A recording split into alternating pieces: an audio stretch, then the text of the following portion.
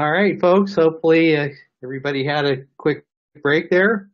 At this point, I want to start our second panel, and this one is entitled DER and Standards Governance in Australia. What can we do to set up a system that works for everyone? And so on this panel, we have Dewar of Fronius Australia, and so representing the equipment manufacturers. Darren Gladman, Clean Energy Council of Australia, and I believe that you're a major stakeholder and you bring together developers and others that are involved in building clean energy, so another important part of the solution. And then Chuck Wells, who is a software provider. So we have a pretty diverse panel as it is, representing, I suppose, everyone. We haven't included the end customer. We don't have the actual utilities on the line here, so which is a little bit unfortunate, but hopefully they're in our audience today, and so we can get them to share, or get you to share your thoughts here as well. All right, and so first of all, what I'd like to do is just show this chart that Rod pointed me to, and that would indicate how, at least as of the end of last year, how Australia was looking at setting up governance for how all these different activities would work. And so I wanted to use this sort as a backdrop for this conversation. And with that, maybe Rod, we can lead off with you and on asking this question about setting up governance in Australia. First of all, what have your experiences been in working in the various governance and standards making bodies that exist both in Australia, and if you participate in any of the international standards bodies, how does that work of bringing Australian needs to either to a local body or to an international body, either of those points of view. So Rod, could we, if you would, please give us your thoughts. Yep, okay, can you hear me, everyone? Or you, Tom? Sounds great. Yeah, good. Yeah, look, I'm on various different committees within the industry. So I'm part of the 4777 committee, also 5033 committee, which is the PV installation committee as well, and various other ones. I'm also part of that, the DEEP, if that's how you want to pronounce it, device standards task force on there. From what I've seen so far, or my experience so far, it's been fairly good. Let's say the want to engage more stakeholders and more of industry seems to be there. In terms of the deep governance structure or where that's at the moment, that slide that I sent you, as I said, that was back from March, April, which is a little while back, and I have tried to get in touch to find out where that's at the moment, because there was a bit of a change in the direction of where all this is going. And I can see Matt Hyde is there on the caller as well, so he's probably got more insights to that than I do. But yeah, I think it's been quite good. I think there is, in the general industry and the committees I've been, there's a general good intent to get as many stakeholders involved as possible, without overdoing it, I guess, and to make sure that all parties have input to where this direction is going.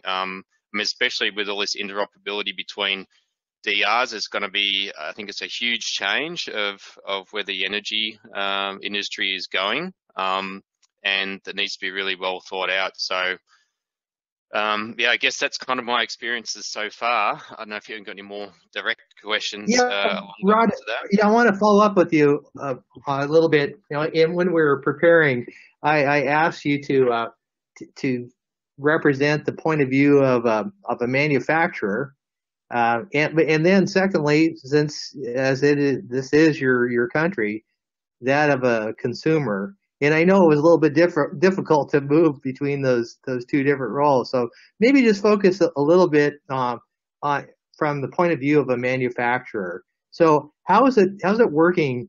You know, Fronius, which is based in Austria, right? They probably get market requirements from 100 different countries, and of which Australia is one. And so, how is that working? You know, for you of well, you know, wrangling resources and getting the right information such that you can go make your case back to the factory to deliver the right products.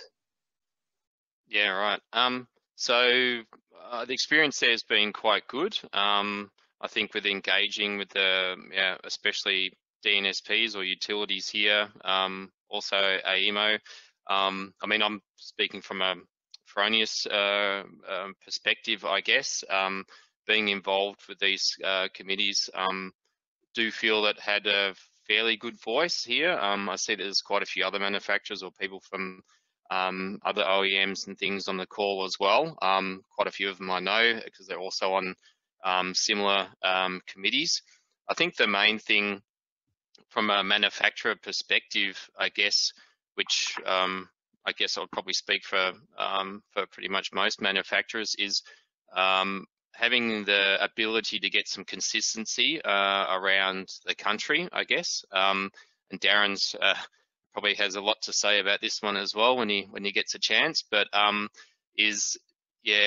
guess one of the reasons, just as an example, the 2030.5, I know there was industry, let's say, stakeholder engagement, and also, let's say, a consultation, I guess, with which standards manufacturers would look to adopt, perhaps, or if obviously you had the 61850 and your 2030.5 and OPN ADR, and there were various others were mentioned, and to get feedback of how manufacturers see that, and especially in Queensland.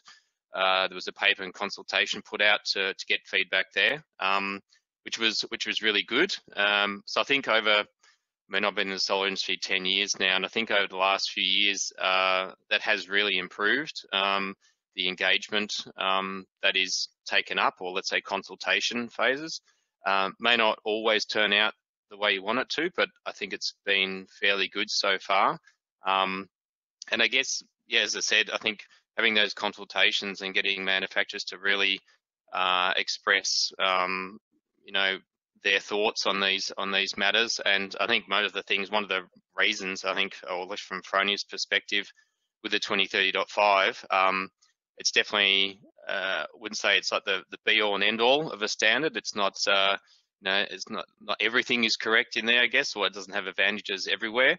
But I think from the point of view from an OEM having to implement multiple various protocols for various countries, that's where the really resources and difficulties come along. So hence, choosing the 2030.5, although it may not be perfect, I think at least from Fronius' point of view, obviously it's been used in the US, is made kind of sense to do it here in Australia as well. A big part, as I said, being not having to develop multiple different protocols for each countries, etc. And so within Australia, I think the one of the key things, I think, from a manufacturer is really to try and get this consistency around the whole country, with the CCIP Oz being there, and then having a lot of conversations with the utilities. I think the utilities also have made a fairly good impression so far in wanting to get some consistencies, at least with these type of protocols. Let's see where that heads, I guess. So, right, very good.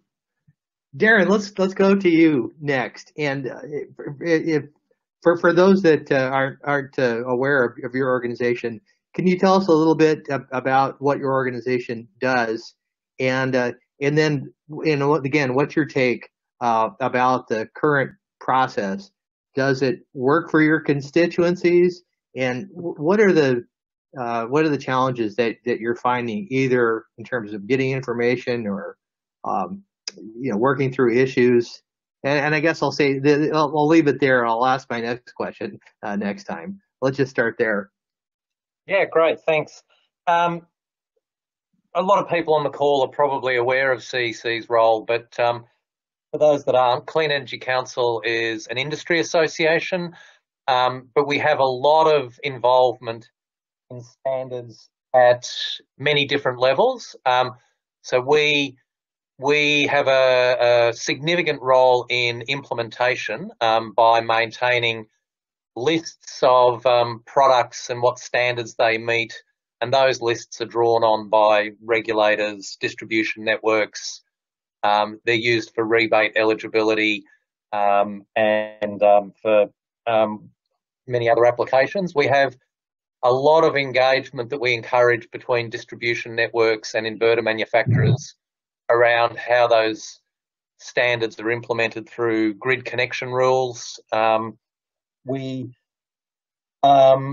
We have input into development of new standards, and we're also very active in advocacy around regulation and policy and how those capabilities provided by those standards are used in terms of market frameworks, governance, and government policies. This is a really timely webinar. It would have been even more timely next week because I think for those on the audience who are Australian, you would be aware of some of the processes that are going on.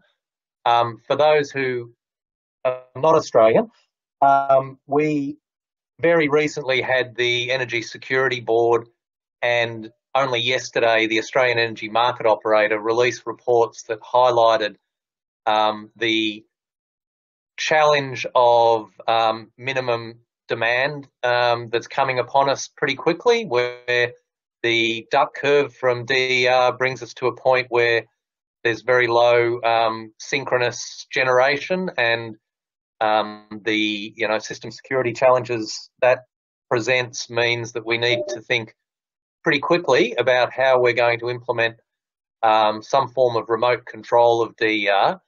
And a lot of that work, a lot of that thinking is going down the track of IEEE 2030.5, use of dynamic operating envelopes, etc. But probably the most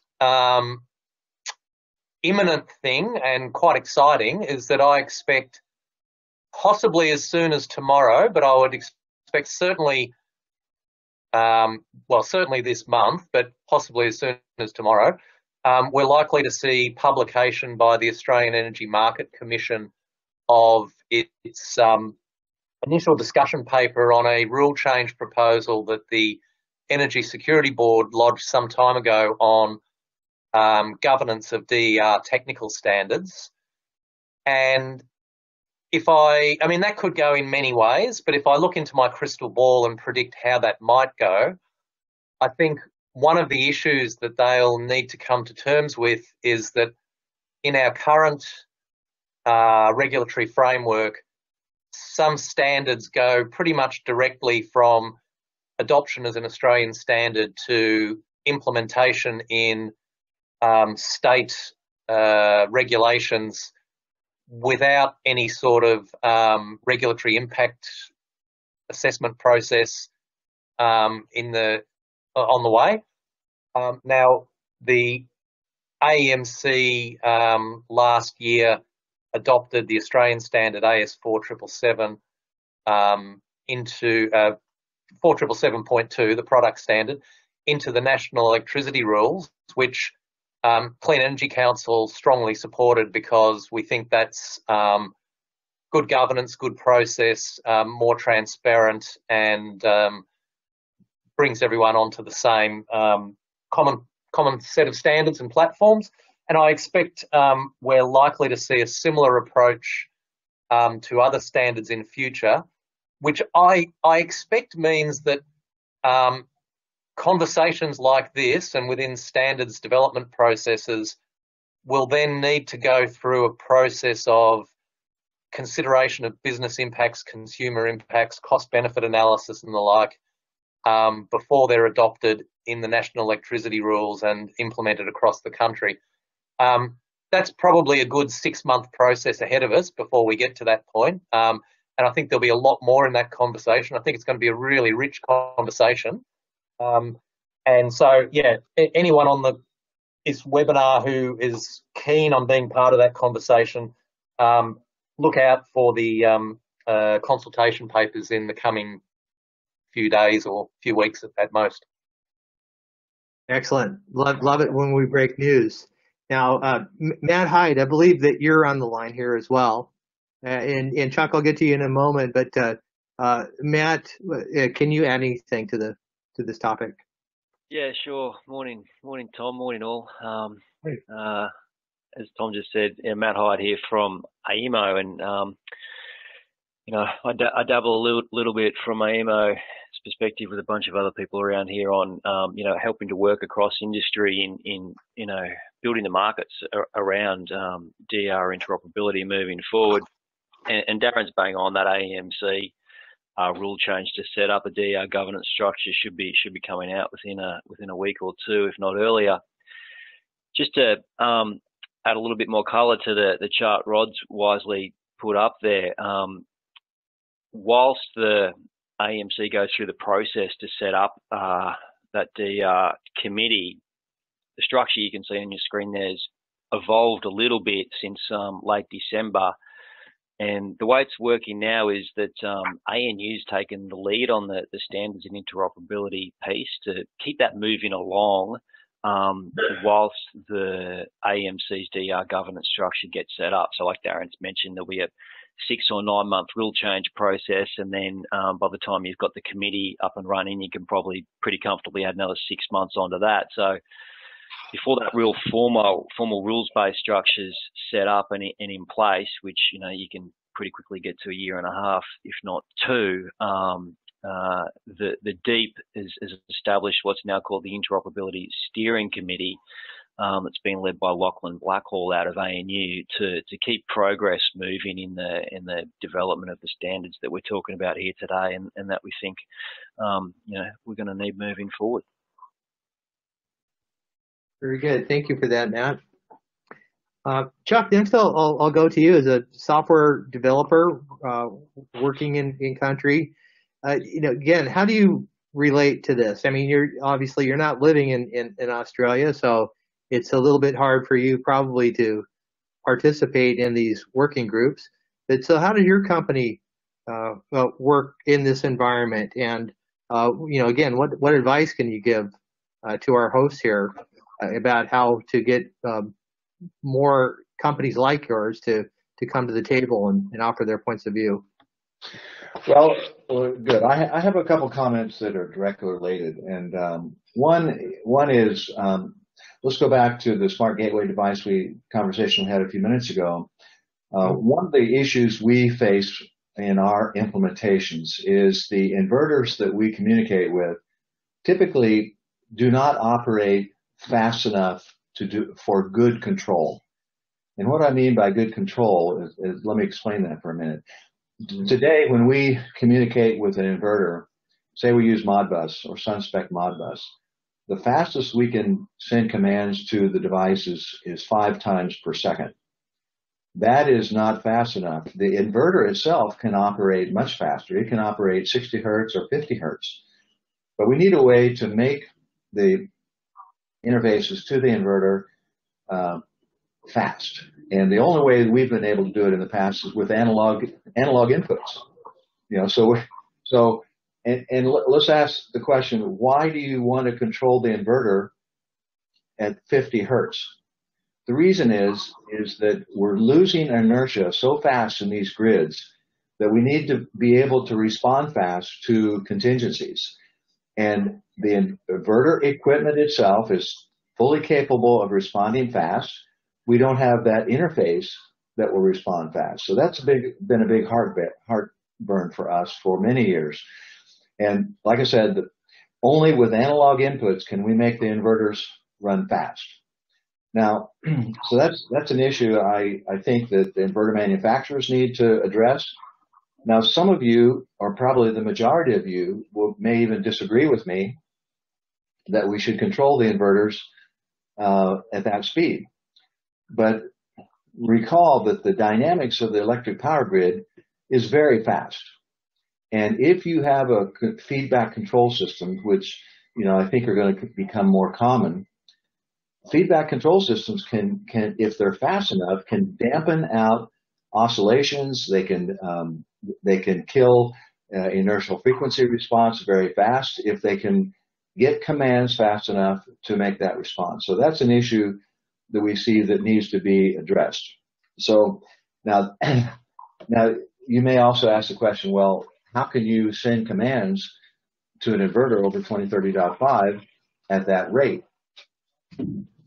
I can't guarantee that I can send it at that rate, but I know I can send commands, at maybe once per second, and then the smart gateway device then can do the interpolation between the 1 second commands to give me the type of closed loop control response that I think is really necessary. And from what we've recently read in the recent IEEE Power and Energy magazine that's dedicated entirely to issues in Australia, both South Australia has significant problems with the loss of inertia, same way with Western Australia. So in our minds, the way we can solve this problem is to provide a faster control device for the grid. And that means the inverter manufacturers have to provide us with a tool that we can send commands at higher speed. So that's one thing. Now, the other thing that I think is significant that this group should be aware of and address, and that is there's another 2030 standard. It's called 2030.7. That is the microgrid controller standard. And there's a companion that goes along with that called 2030.8. That is the testing standard. In our opinion, and we've discussed this in the first session, when we're having hundreds of thousands of DERs that want to participate in the market, I believe they have to be formed in a microgrid structure, where the microgrid structure can be dynamic. Probably initially it will be fixed, and it will be at locations like a switch in a distribution system, or it even could be a virtual location in the network. But it is a point in the network where all flow into and out of that microgrid go through one point. So that we typically call a point of interconnection to the grid, a POI. So with microgrid control technology, this 2030.5, one can control the flow into or out of that point with very high precision to get a response in, maybe 30 milliseconds to a command. So this is the type of control we think is necessary. Mm-hmm. And it's certainly possible to do. As I said, it is possible to do today with analog signals, but it's not possible to do that with the current, most of the current manufacturers that we've dealt with. So that's another issue. So in order to accommodate these high volumes of DERs, we believe that the distribution grid should be decomposed into smaller connected microgrids and controlled as such, so that each microgrid may have 100, 200 DERs that it is controlling in order to control the flow of real and reactive power at that point of interconnection. Now, great thoughts, Chuck. And as you predicted, some people are going to agree with you and some are going to not. And we've seen that a little bit in the chat. So now my follow-up question to you is, let's say that I mean, you're a believer in this concept, and based upon the scheme that you see laid out here on the screen, and it's understood, yes, it's going to change a little bit, but I think structurally it sounds like it's about on track. So if you're to, what challenges do you think that you'd face dealing, for example, with the standards and interoperability group, or how do you get a seat at the table? How do you get a voice so that you can make your needs known? Well, that's a good point. I do feel that the one of the issues that I think is going to loom very quickly, and that is the work done at ANU on dynamic operating envelopes. I think this is an incredibly important subject that typically has been glossed over. But in order to operate the distribution system, we're going to have to be able to operate within an envelope that will change perhaps every 5 minutes based on the weather, based on the condition of the topology. So whoever is controlling those DERs need to be aware that in order to keep the grid stable, each DER has to operate within this envelope.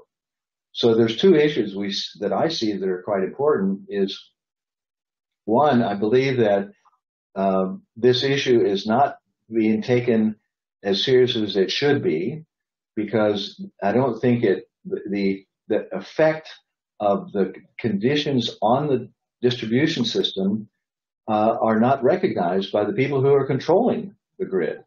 So to me, it's very important. And Lachlan's work at ANU, I think, is very directly related, and hopefully it will be more people will recognize the importance of this. In other words, a dynamic operating envelope simply cannot be a maximum and minimum real and reactive power rectangle. It is a shape that is dependent on the network topology, and the network topology will change during the day. And also the loads will change during the day.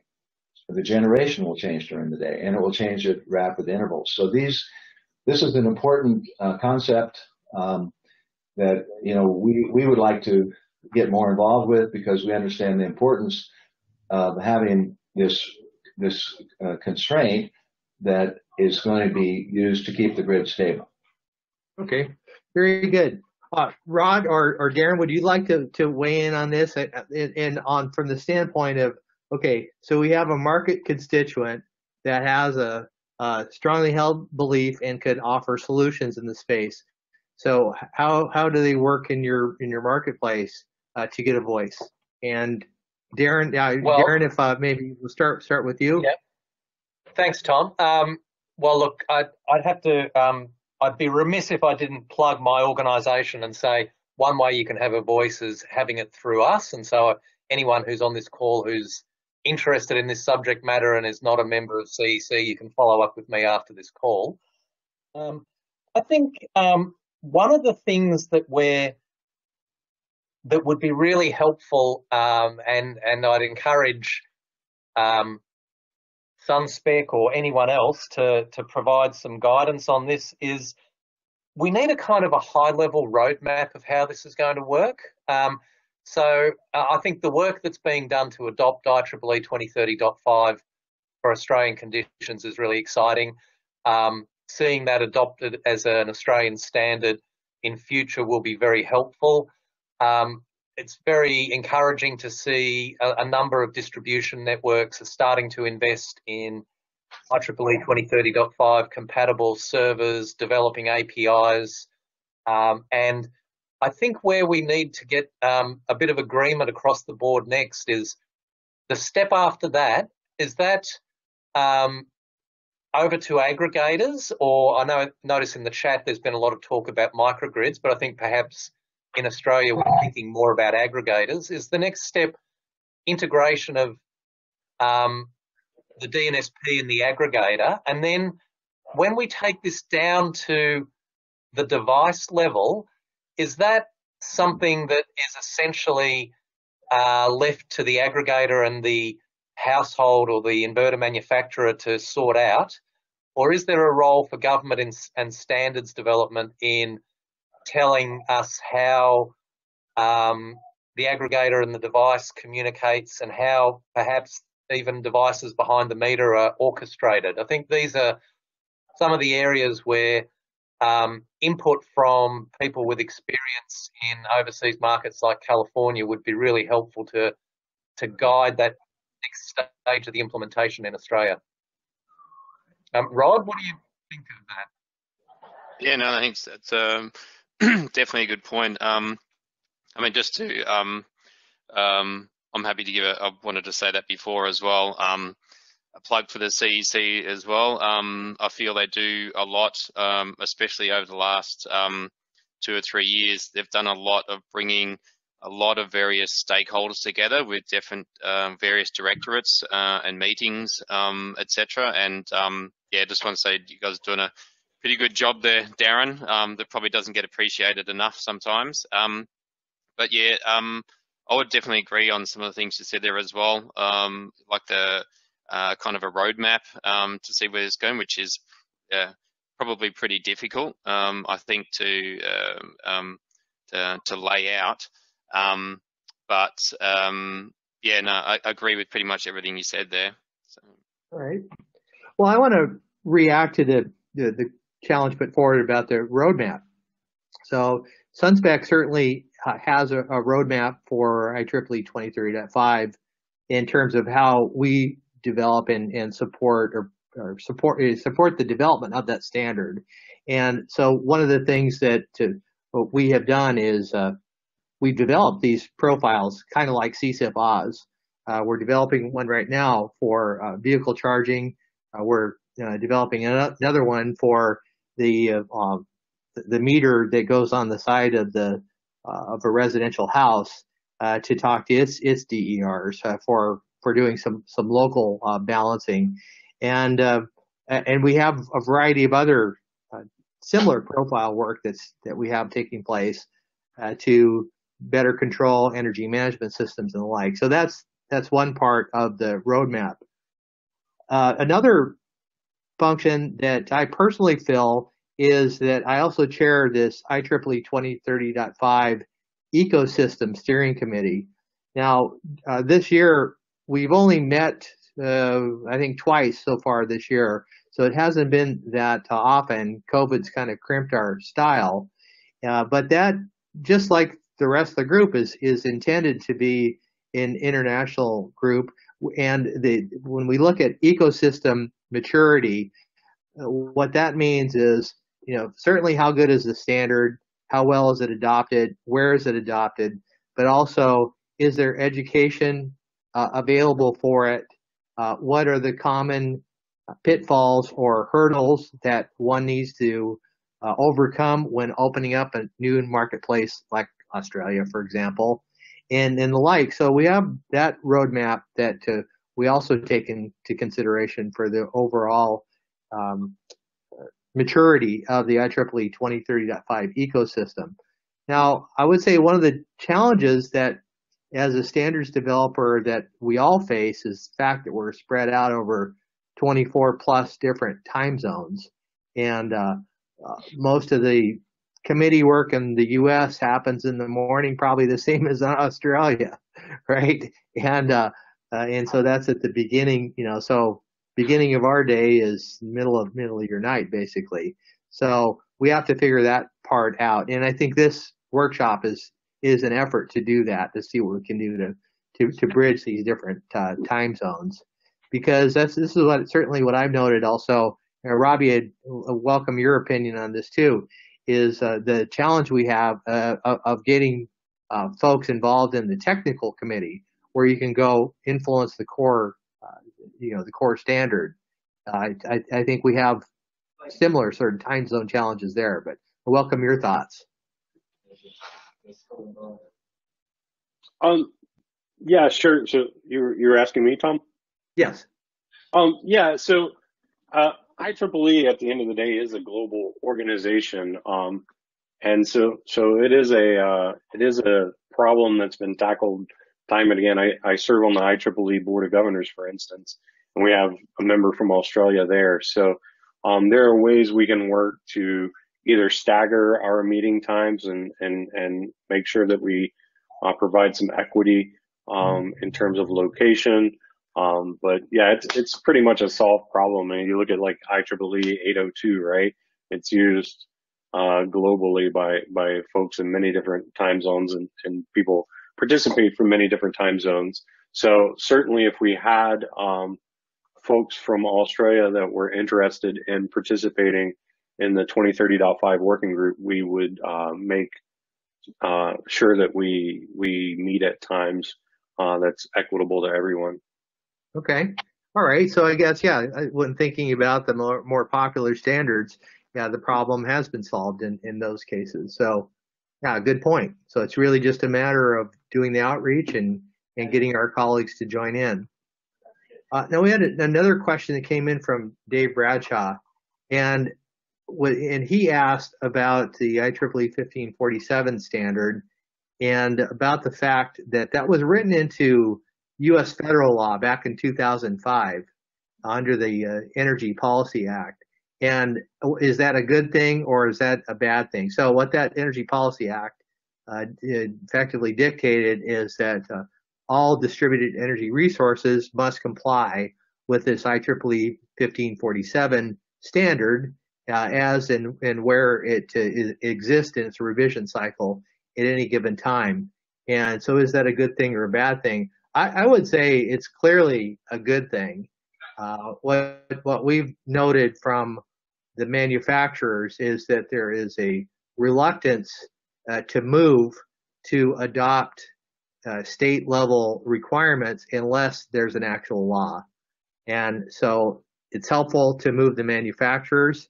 And then the U.S. system, which I believe was Australia maybe operates somewhat similarly, we set federal law, then the federal law needs to be converted into state law, state level rulemaking. And, in this country, the states get effectively about 2 years to come on board with the latest version of IEEE 1547, sort of plus or minus.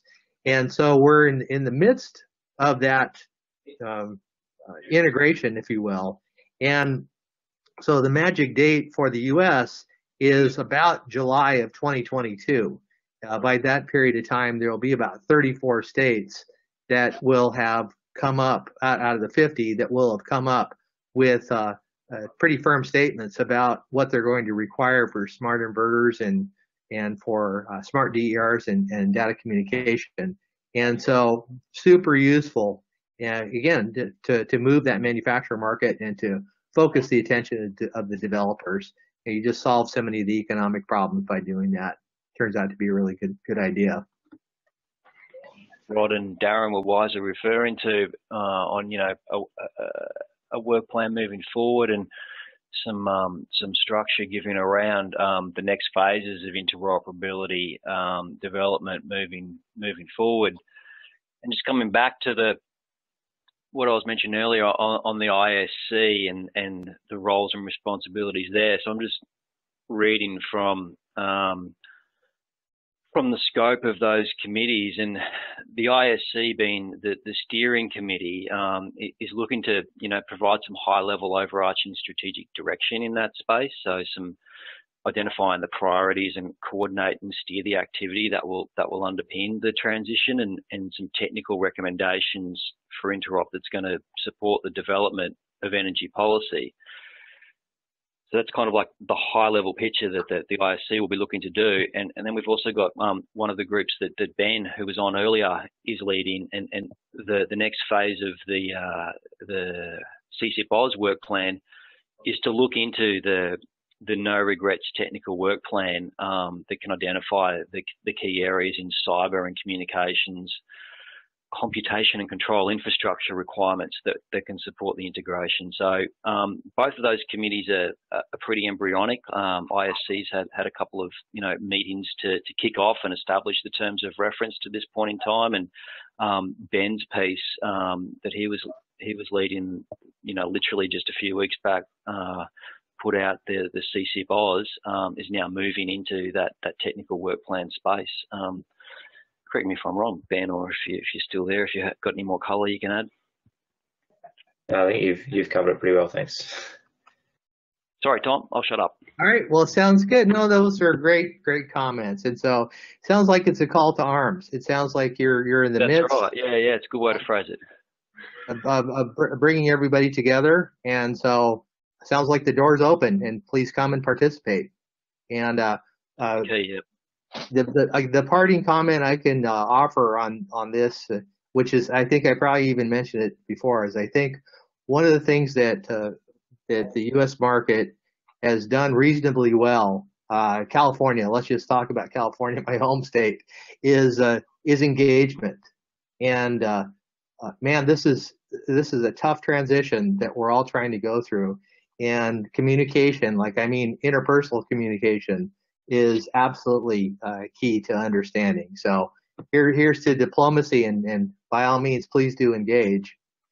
All right, and with that, we are now 6 minutes past the top of the hour, and so we're going to take another 5-minute bio break here, and then we're going to talk about where things get real. So we have networks put into play, and what about security? What about cybersecurity, and how do we take care of that important endeavor?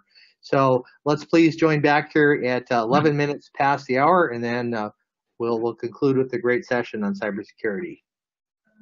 Okay, we'll be right back.